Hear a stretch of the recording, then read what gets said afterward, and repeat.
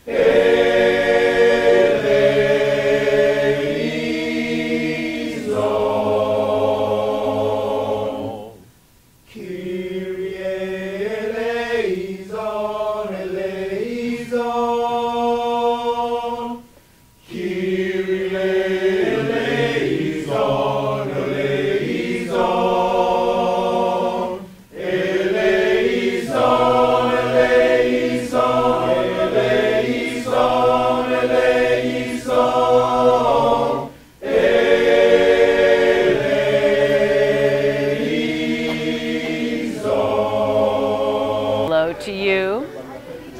Ubuntu Men's Chorus is at London Correctional, and Ubuntu is a Zulu word, and its meaning has to do with I am who I am because I exist in a community.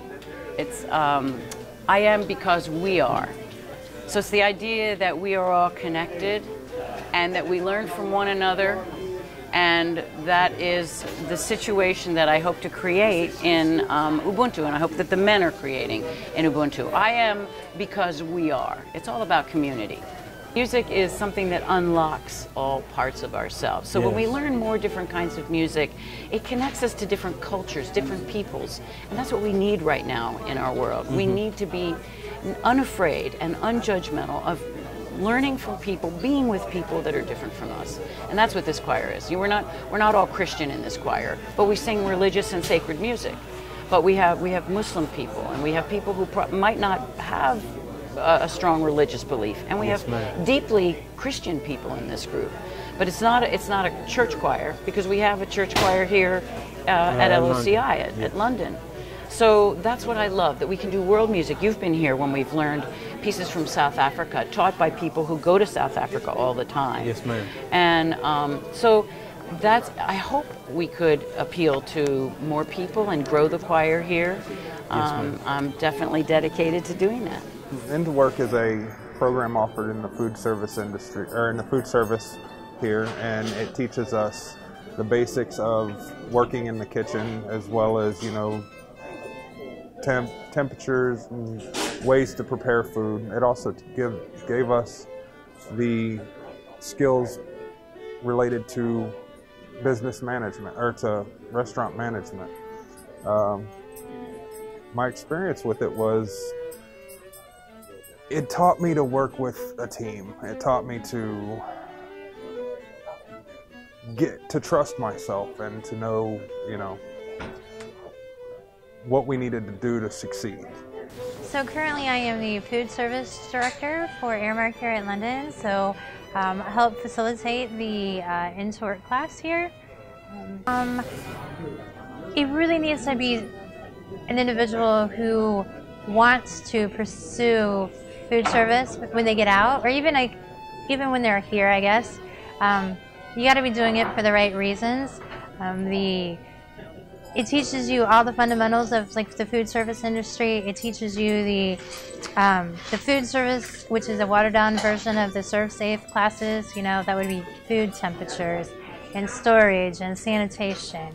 And then we kind of go on to the retail side of it, where it's about the money and the cost of goods, and it's more than just the cost of goods. You need to be making a profit, but you also have to pay for electric and paper goods to put your packages in, just so everybody has a good understanding. I know for myself, I really enjoy when they start to get into the classes and they start learning the material and they start challenging us with everything they've learned.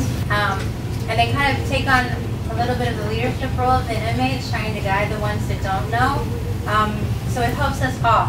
When I started this class, I didn't know it was going to be the last class that I taught, but this is the biggest class, graduating class that I've had. When we first started, we had 16. So we had 16. And due to different reasons, they transferred out, or conduct reports, they were removed. But these 5 dedicated themselves, and I made them make a promise to me in the beginning that I know there's other programs that can come up and anything else, but just invest your time because it's worth it. Because as she said, they get a Serve Safe certificate and it's good. If they go work in any restaurant, it puts them up here because it shows that they have the dedication and the perseverance to not give up.